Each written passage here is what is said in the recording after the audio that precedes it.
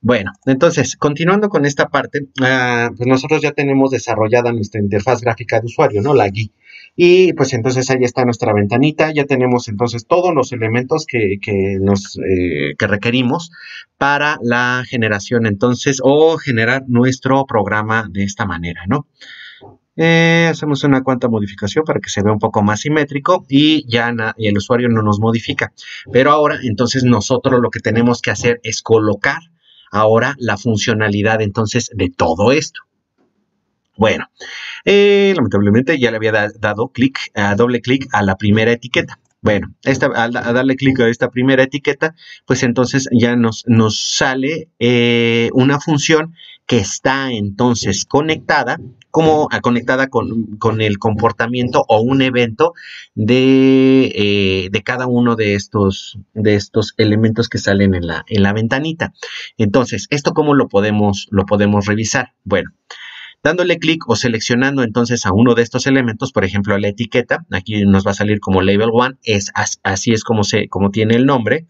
Nosotros también podríamos modificarlo aquí con el nombre. Seleccionamos entonces aquí, de esta parte lo vemos cada una de estas propiedades, dentro de la programación orientada a objetos, a alfabético, ¿no? Y lo podemos ver entonces como nombre. No nos sale como name. Ahí está, name, es este. Es que estas son propiedades pues que tiene ya el objeto como tal, ¿no? Por default nos sale entonces label 1. Pero ahora vamos a modificar entonces a las propiedades y vamos a ir directamente a los eventos, este rayito que nos sale aquí. Aquí, por ejemplo, entonces, la acción del clic que tiene darle clic directamente a esta etiqueta está asociada, o este evento, o esta propiedad va a estar asociada a la propiedad que se llama label 1, perdón, al método label 1 click, que es el que aparece entonces en la fuente, en el código fuente. Este void label 1 click nos sale entonces un objeto sender y como argumento o evento como ¿no? Es el que está tomando el nombre entonces del evento que está tomando en ese momento, que sería el clic. O sea, hace el proceso entonces de dar con el mouse, clic hacia abajo, o bueno, presionar hacia abajo y soltar el mouse. Ok, ahí está entonces eso. En el momento en que nosotros al ejecutarlo, o más bien el usuario al ejecutarlo, le dé aquí clic, va a realizar o va a generar que suceda algún procedimiento, que sería entonces asociado a este método o a esta función, ¿va? Entonces ya lo tenemos de esta manera. Vale, entonces tenemos que hacer algunas modificaciones directamente a ello. ¿Dónde se va a realizar el cálculo? Generalmente esto se hace con botones, ¿no? Es la forma más sencilla entonces de realizar este tipo de procesos, esto sobre el botón. Entonces tenemos de dos, le damos doble clic y nos va a salir el evento más representativo para cada uno de estos elementos, que en este caso sería clic, es el que inmediatamente les sale ya seleccionado, ¿no? O se pueden ir entonces aquí a las propiedades, seleccionar en eventos, a este rayito, y decirle entonces aquí clic. Yo quiero que este se asocie a algún método o alguna función, y le pueden dar doble clic aquí. Entonces, ahí está. Pueden ustedes entonces colocar que esto es cuando se dé clic al botón 1. Ese es el nombre entonces que tiene el botón. Bueno, en realidad el nombre es button 1 con minúsculas, ¿no? Entonces lo movemos para acá y ponemos entonces aquí button 1. Aquí es entonces donde nosotros vamos a copiar nuestro código que ya hemos desarrollado. Vamos a comenzar ahí con algunos pequeños procedimientos. En primer lugar, entonces vamos a ir aquí a la clase, ¿no? La clase entonces va a funcionar como todas las que hemos visto entonces en programación orientada a objetos, y podemos colocar entonces aquí las variables o las propiedades, ¿no? Entonces vamos a tener como propiedad esta lista que va a ser de tipo entero, que se va a llamar arreglo F, y entonces como no tenemos el tamaño de la lista desde un inicio, bueno, podríamos tener el tamaño de la lista al saber, por ejemplo, que no nos podemos pasar entonces de una cantidad de 46 elementos, ya que con variables de tipo entero no es posible entonces calcular la serie de Fibonacci más allá del número o de la cantidad 46 de la serie. Entonces, bueno, ya lo tenemos ahí y lo podemos generar así en blanco, ¿no? Y luego ya tenemos entonces aquí dos variables, o vamos a tener nuestras variables que hemos estado utilizando, por ejemplo, en la programación orientada a objetos de la serie de Fibonacci, que vamos a tener por un lado n, que va a ser la cantidad de dígitos que va a recibir el programa para calcular la serie de Fibonacci, y por el otro vamos a tener entonces también los límites, ¿no? 0 y 46, que estos son los que nos están funcionando para los números enteros, o más bien para la variable de tipo entero, de 32 bits. Ya nada más entonces es cuestión, ya que tenemos esta cosa aquí, es cuestión de colocar en el botón la funcionalidad que hemos estado haciendo para el cálculo de la serie de Fibonacci. Vamos a ver cómo se coloca. Tenemos esto aquí, entonces lo que vamos a hacer, copiamos y bueno, voy a hacer un poquito más grande para observar esta cosa y un poquito más pequeño. Entonces, bueno, primero vamos a revisar que los valores ingresados sean los correctos. ¿Dónde van a estar los valores ingresados? Ahorita vemos, esto ya lo habíamos nosotros hecho varias veces, que utilizando entonces de la clase int32 vamos a utilizar el método tryparse, que intenta entonces convertir lo que encuentra aquí y lo va a sacar entonces, o lo va a mandar el valor que ya una vez haya realizado la conversión, lo va a convertir entonces, o más bien lo va a vaciar directamente en n, ¿no? En esta variable n. Por otro lado, también le podemos dar entonces un OR para decir entonces que no se pase de estos límites que estamos colocando acá arriba, entonces como las propiedades. Esto se puede entonces después modificar de alguna otra manera todavía adicional, ¿no? Entonces, posteriormente, entonces, ¿qué es lo que va a pasar aquí? Estamos diciéndole, si no está sucediendo esto, o nos estamos pasando entonces de estos límites, ¿qué vas a hacer? Ah, bueno, vas a mostrar un message box. Vamos a utilizar entonces aquí nuestra cajita de texto o más bien la clase de la cajita de texto que va a tener el método show, que va a decir entonces, o que va a contener estas cosas. En primer lugar, el título que nosotros vamos a estar manejando aquí, que se llama error mortal, y ya le ponemos ahí el número tal. Después, entonces, lo vamos a sumar con una cadena de texto que se va a llamar textbox1.text. Esto de aquí es esta parte de lo que tenemos en esta cosa, ¿no? Este texto que tenemos aquí es el que está entonces ingresando el usuario, o con el que nosotros vamos a estar ingresando con el usuario, ¿va? Entonces, ya que lo tenemos, esta cosa así, lo concatenamos directamente con que está fuera del intervalo, y este es el mensajito que nos va a mostrar este mensajito, ¿no? de la ventanita. Después vamos a tener el título, luego viene la parte, entonces aquí le ponemos el título, le ponemos error de datos o error mortal, como ustedes gusten, y finalmente también aquí viene, le podemos entonces ir ingresando la cantidad de botones que nosotros queramos, o que queramos más bien que esté metidos directamente en esta cajita de texto, más bien esta como ventana de advertencia, ¿no? Le estamos poniendo entonces esta ventana de advertencia o de error. Entonces, dentro de ese message box buttons, le podemos poner entonces aquí el punto, y ya nos sale entonces todos esos métodos o todas esas propiedades que son de esta manera constantes y que hemos estado manejando como los handlers, ¿no? Los manejadores de esto. Nos permite entonces ver que hay el botón OK, el botón OK o cancel, el botón de abortar, retirar o ignorar, entre muchos otros, ¿no? También tenemos aquí el retry cancel, retirar. Más bien sería entonces reintentar el sí, no y cancelar, ¿no? Vamos a ponerle nada más el de OK, chamacos. Y ya después, entonces, aquí viene esta opción adicional, que es message box icon.error, y ya nos va a salir entonces un iconito de error. Limpiamos, aquí no debería llevar un acento, limpiamos la caja de texto y cambiamos el foco a la caja de texto, ¿no? Para decirle entonces al usuario, óyeme, cuando ya una vez que esto le haya dado el OK, una vez que se le haya dado el OK a la ventanita,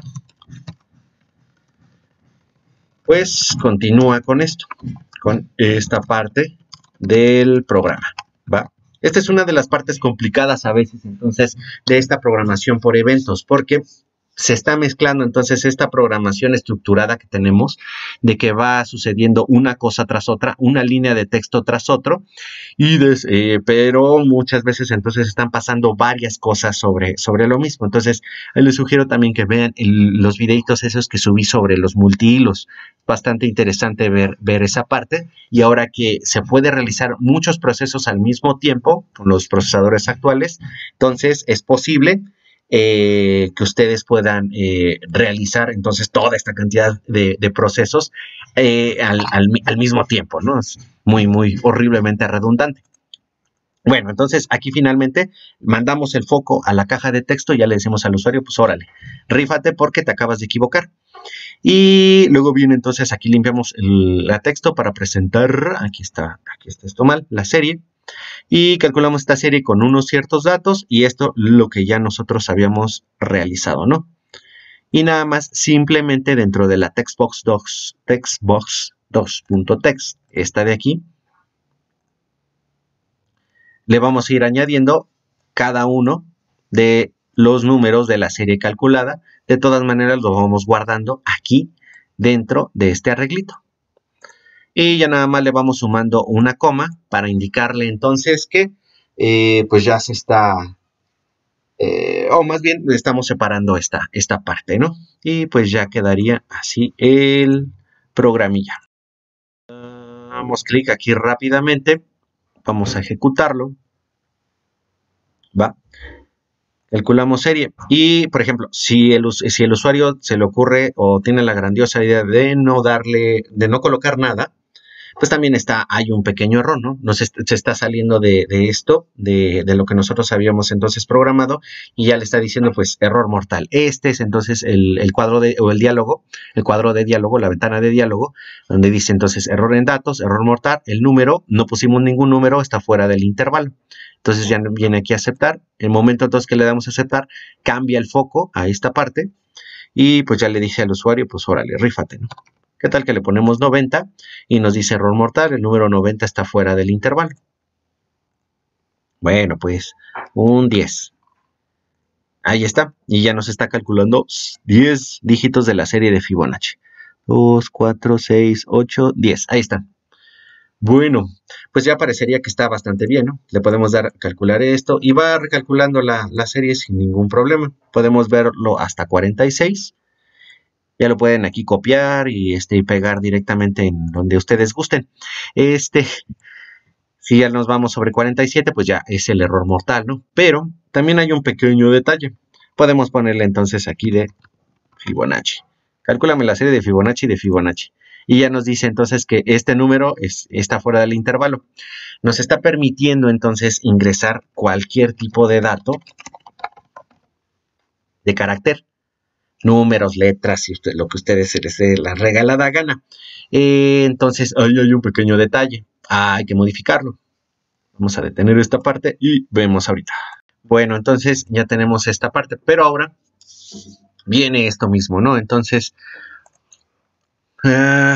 generalmente lo que se hace en esta parte, o lo que nosotros vamos a estar realizando de alguna manera, es que hay que guiar de alguna manera al usuario para que realice lo que el programa está preparado para hacer. Esto es lo que muchas veces entonces se le llama que el programa es lo suficientemente intuitivo. Bueno, si el programa es lo suficientemente entonces intuitivo, el usuario se le va a hacer lo más sencillo posible de manejar, pero porque el programador ya se tomó el tiempo o ya se generó entonces un programa de tal manera que el usuario no se salga de los caminitos que el programa puede realizar. ¿Va? No le van a permitir muchísimas opciones que permitiría entonces que el programa cometiera errores o le salieran una gran cantidad de errores al usuario.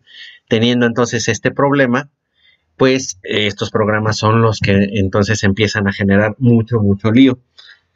Son más fáciles entonces de que se puedan llegar a tronar o alguna cosa así. Entonces hay que generar estos programas de la manera más intuitiva posible. Va. Entonces, una de ellas es de que, es que en esta caja de texto podemos ingresar lo que se nos dé la regalada gana. Bueno, pues entonces vamos a hacerle que nada más el usuario pueda centrarse en un solo tipo de valor. ¿Qué van a ser este tipo de valores? Pues los números, ¿no? Nada más puede ingresar entonces una cierta cantidad de números. ¿Cómo vamos a hacer eso? Bueno, nos vamos a ir entonces a los eventos. Dentro de esos eventos vamos a tener aquí varios. El que nosotros podemos utilizar para esto, vamos a ponerlo de manera alfabética, es la que se llama entonces key press, que es en el momento en que alguien presiona una tecla. Pero hay que tener muchísimo cuidado porque en estos eventos hay una gran cantidad entonces de ellos y unos que son extremadamente específicos. Por ejemplo, este de key press quiere decir entonces que la tecla bajó y después subió. O sea, el proceso entonces es como el de clic. Entonces es de que se presiona la tecla y se suelta. Vale, entonces lo vamos a asociar a esta parte. Le dimos ya entonces doble clic y aquí es cuando el usuario ingresa un valor a la text box 1, ¿va? Ya lo tenemos aquí. Entonces, con esto se va a asegurar que solamente se ingresen los valores numéricos. ¿Qué es lo que vamos a hacer? Con el tipo de datos char que está funcionando entonces como un objeto, como una clase, le vamos a decir, bueno, char va a tener entonces este método que se llama isControl, ¿va? Entonces, con este va a determinar si el carácter que está aquí, el carácter que le estamos ingresando al método, es un carácter de control. Punto más enter, también creo que el espacio, no, ese es de puntuación, entre otros. Bueno, tiene varios, ¿no?